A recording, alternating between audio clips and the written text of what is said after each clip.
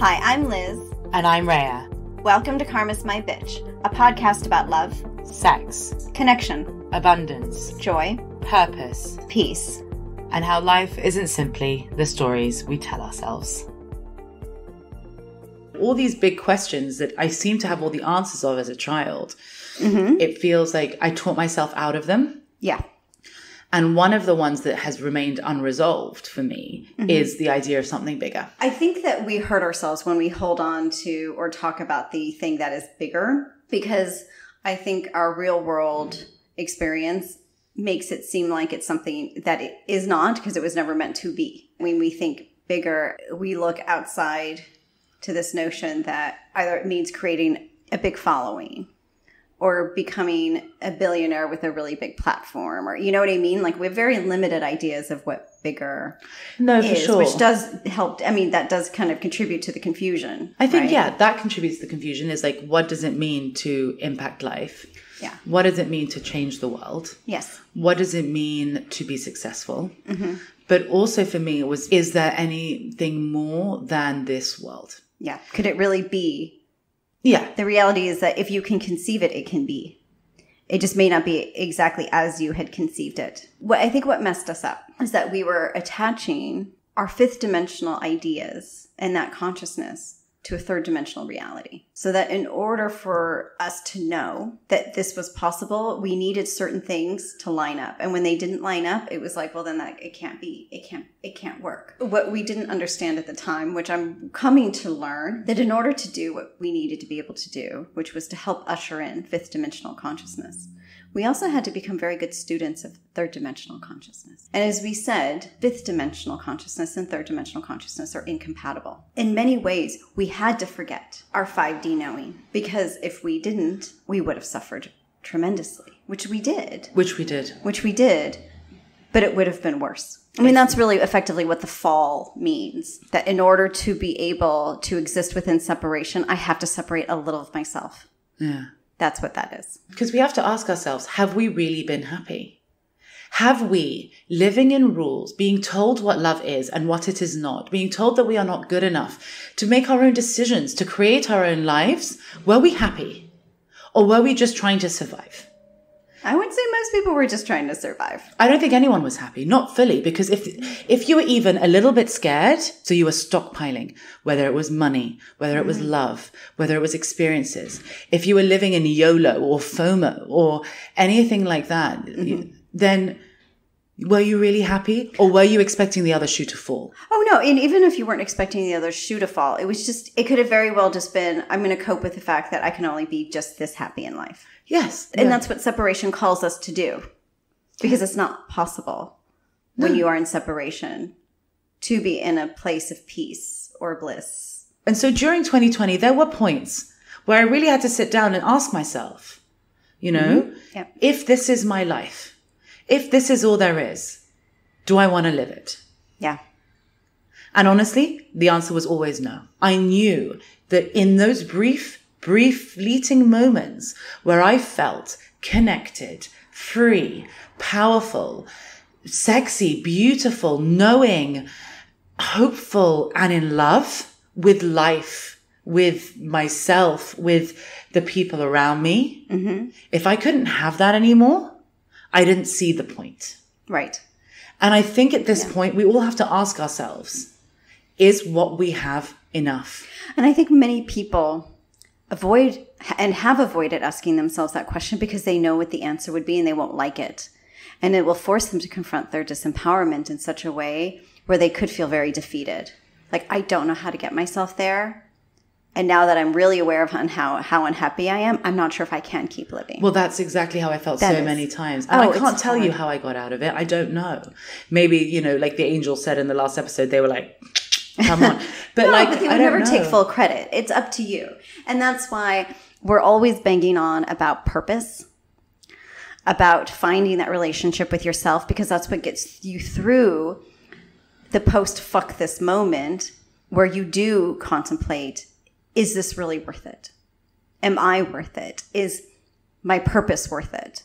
And how can we think that we're worth it and our purpose is worth it when all the time we've been told that you're not nothing. worth it. You're nothing. You're small. You're small. Unless you conform, then you're nothing.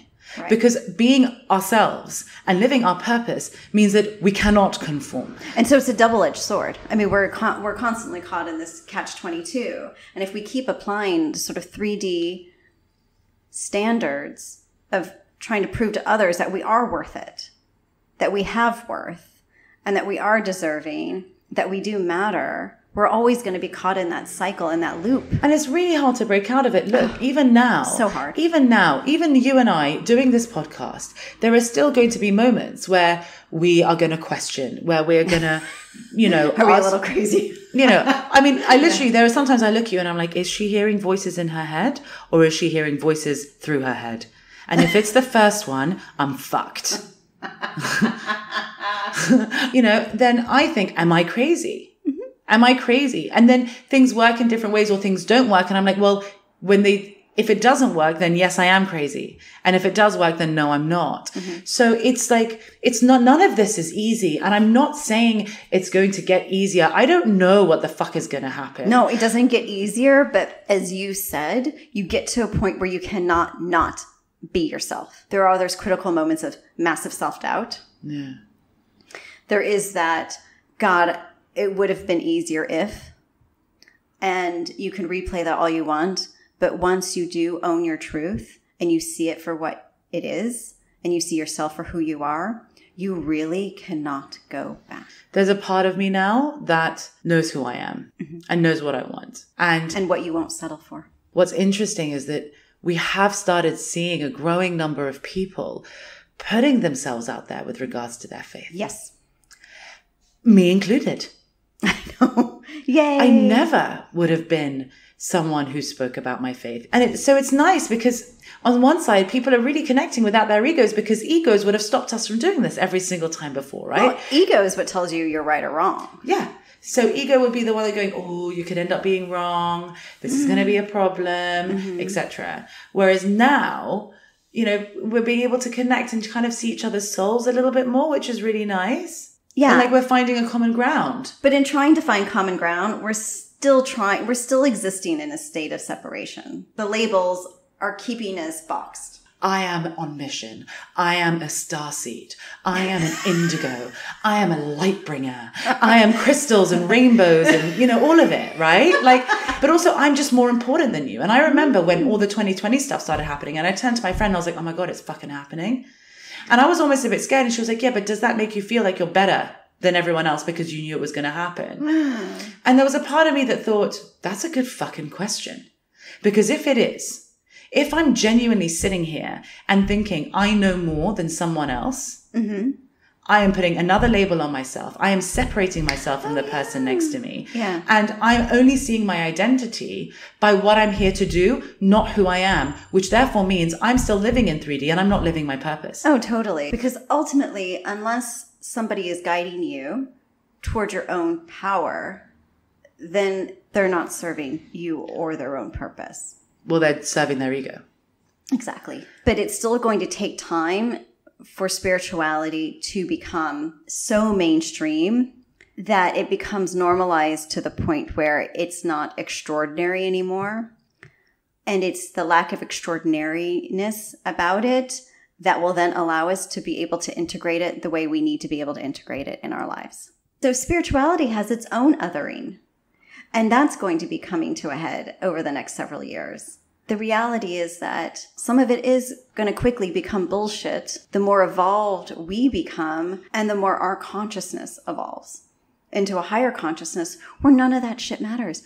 Who cares if my soul originated in Arcturus? I don't care. It's like telling people that I'm from California. Well, also, you know what no California difference. is like. There were certain modalities that were necessary for 3D in order to help keep people from losing their shit. Astrology was certainly one of them. Not only because it's an ancient practice, but because it's one that's harder, not impossible to, but harder to corrupt. But as because Ellen there's said, a particular science to it. Yeah.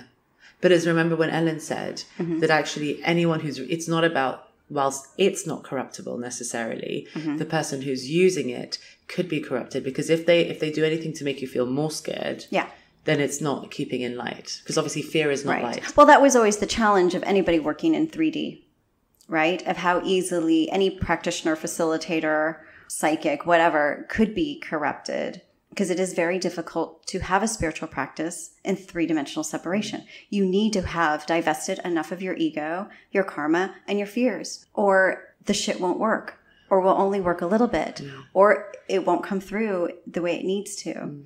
If you're going to call fear, the more fear there is, a dark age, so that the less fear there is, it would be a light age, or the enlightenment.